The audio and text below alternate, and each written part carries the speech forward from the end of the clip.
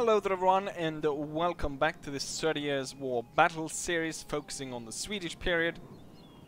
So last time around we had the Battle of the River Leash, or the Battle of Rain, and with Tilly gone they had to reinstate Wallenstein.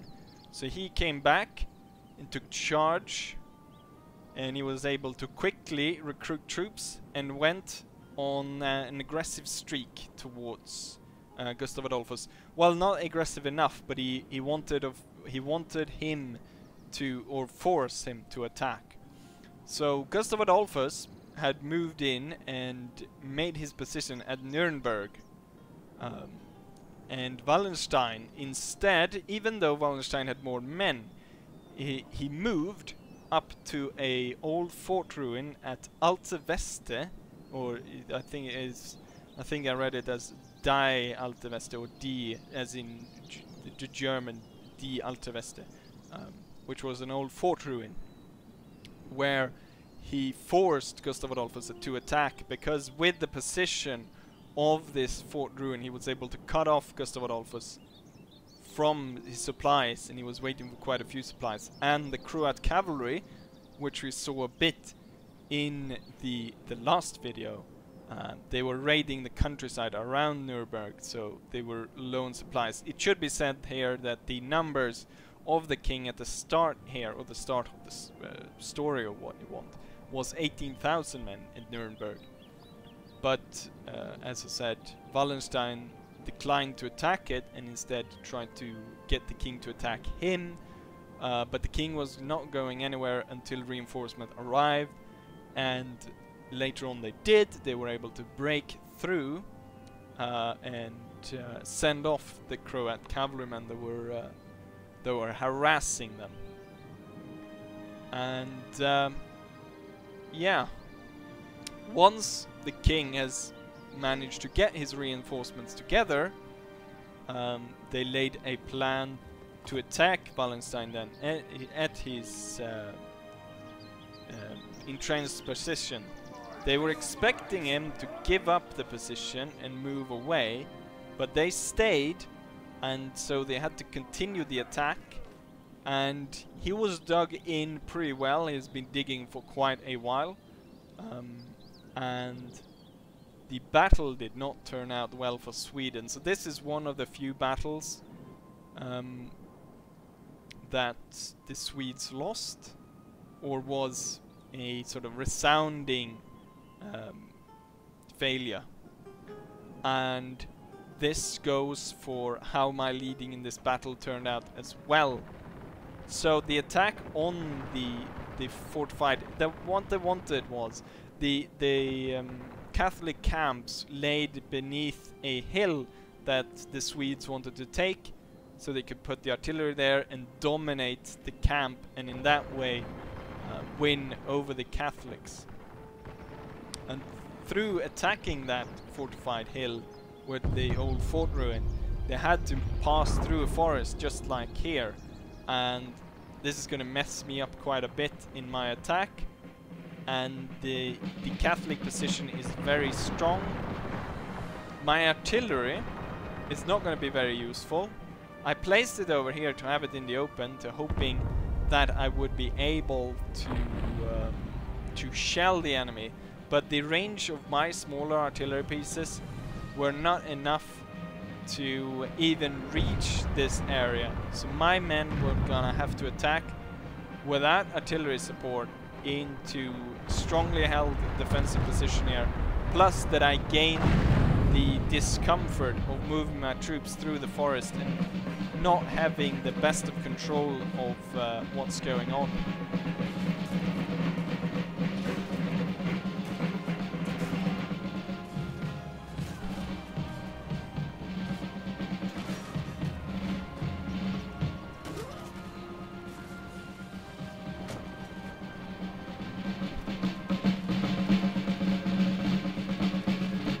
So it's going to be hard to keep the line as well. I'm gonna have some initial success with my cavalry over on this side, where I'm able to do quite a bit of damage over here. that we will see on these artillery pieces.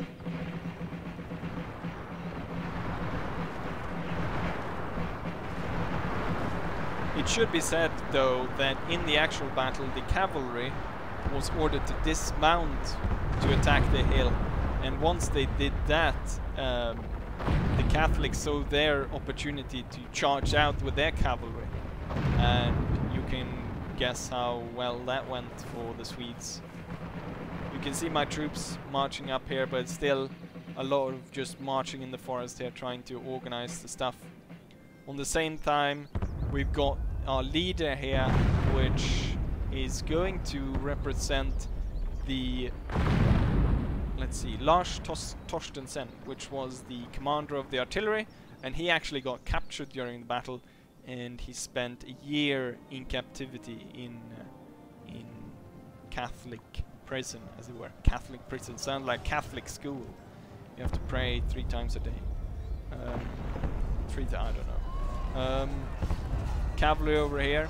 Not gonna go too well. I'm gonna lose this fight. The Harquebusiers are actually stronger than my armored cavalry. Or it might be the fact that since my cannons had nothing to fire upon, they started firing into the cavalry. Let's see, my men.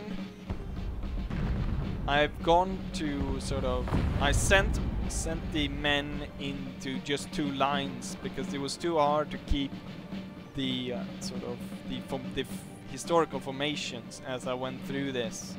So I just made them 2 lines with gunners in the front, pikemen in the back, and let's see if we're able to do some damage.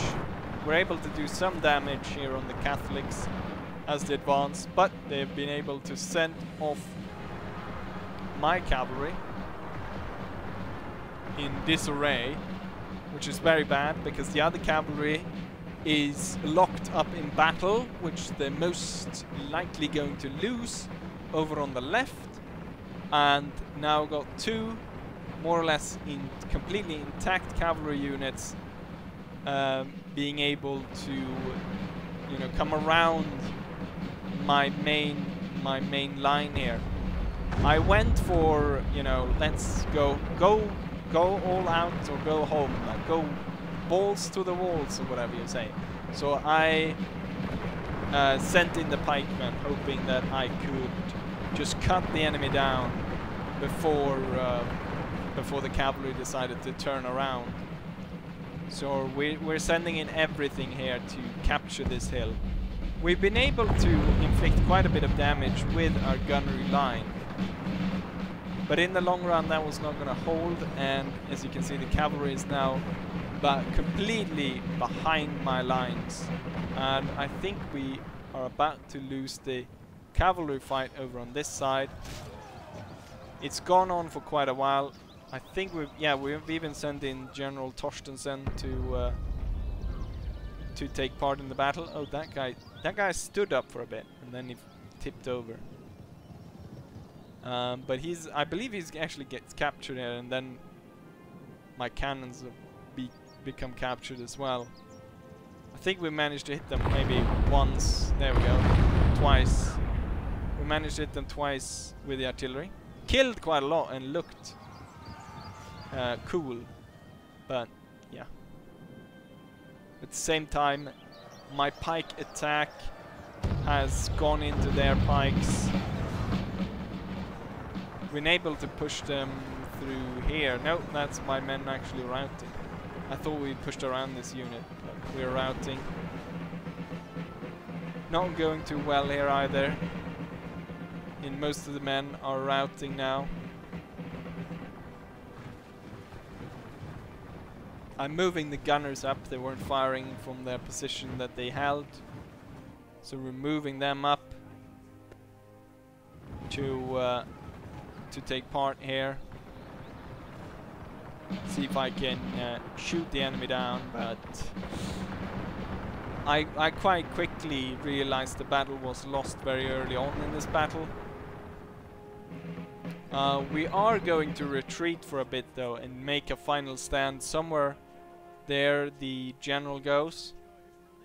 Torstensen was captured. We're gonna be able to, I believe it was Torstensen or Torsten or Lennart Torstensson. I believe it was him. What if I've been saying the wrong guy? I think it was. Sometimes I get confused about among all of the different generals. But I put all the gunners just to attack this unit. Not going too well. Pikemen about to come in the back here. We got these guys firing. Some men are gonna make it back though. Oh, it looks like we have a... Yeah, I've realized that if I stay there, we're gonna die. So I've called an all-out retreat. The Swedes are giving way.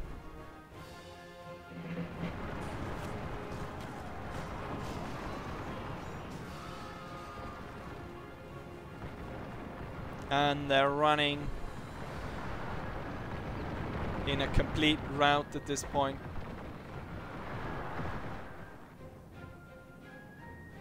And yeah, the battle is over at this point, but maybe we can go ahead and watch the men march around.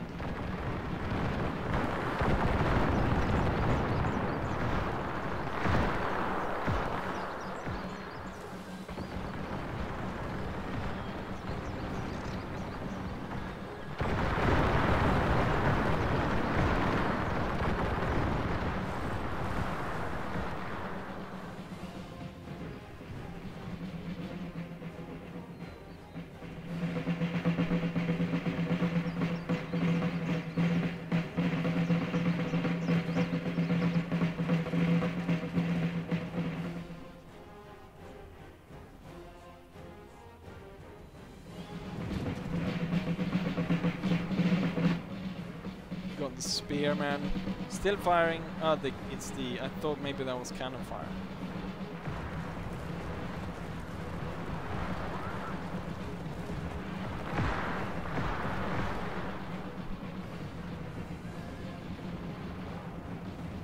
We got some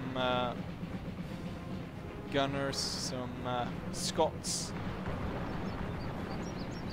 We got one regiment of pikemen. Still going strong.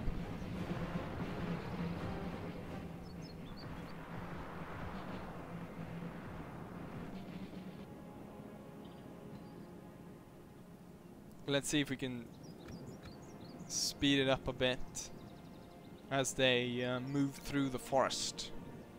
See when the units that will actually fight in the end here.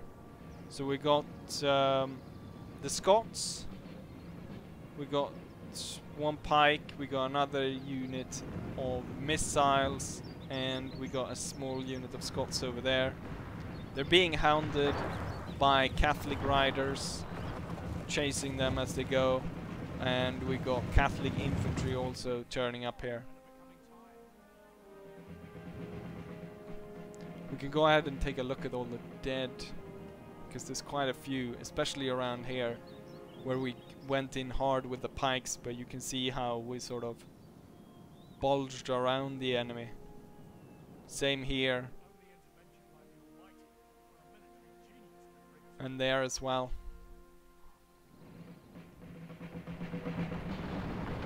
So now we're actually starting to fight back.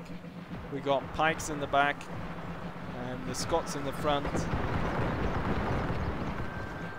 I think we were able to rout maybe one of their cavalry in this instance before we were completely sent off.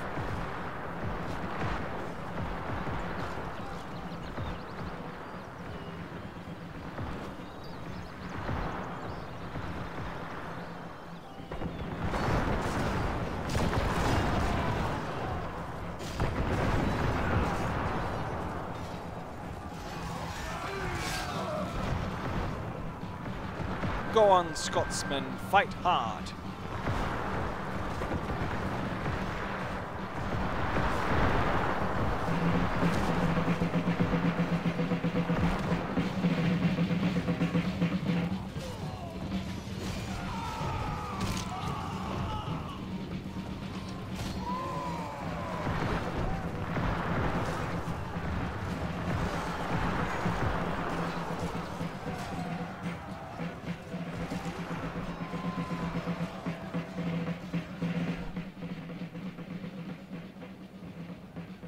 cavalry is surrounding, and the Scotsmen are running. Only the pikemen are standing.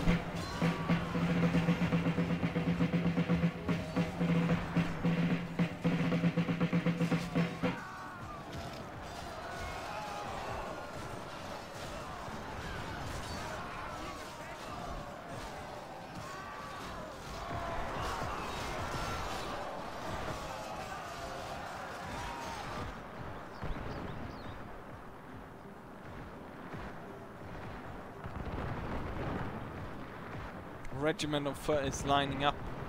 Maybe they'll be able to fire a bit. The pikemen were slaughtered, and it's down to this unit. Let's see if they'll be able to get a shot off before the cavalry comes to get them.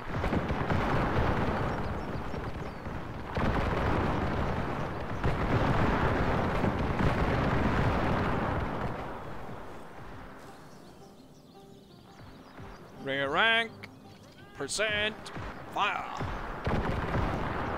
2 men in the rear rank, 3 maybe. Here they come.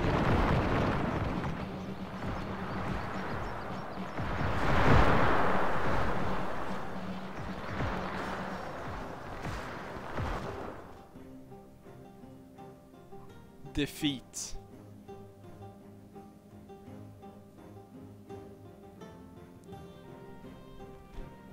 A crushing defeat at that. Let's take a look at the statistics while we can talk about the... Oh, no, crap. The overall ones. I missed that. You can pause and take a look for yourself. Anyways, I have to go now. I hope you guys enjoy this, and hopefully I'll see you guys for the next one. Bye.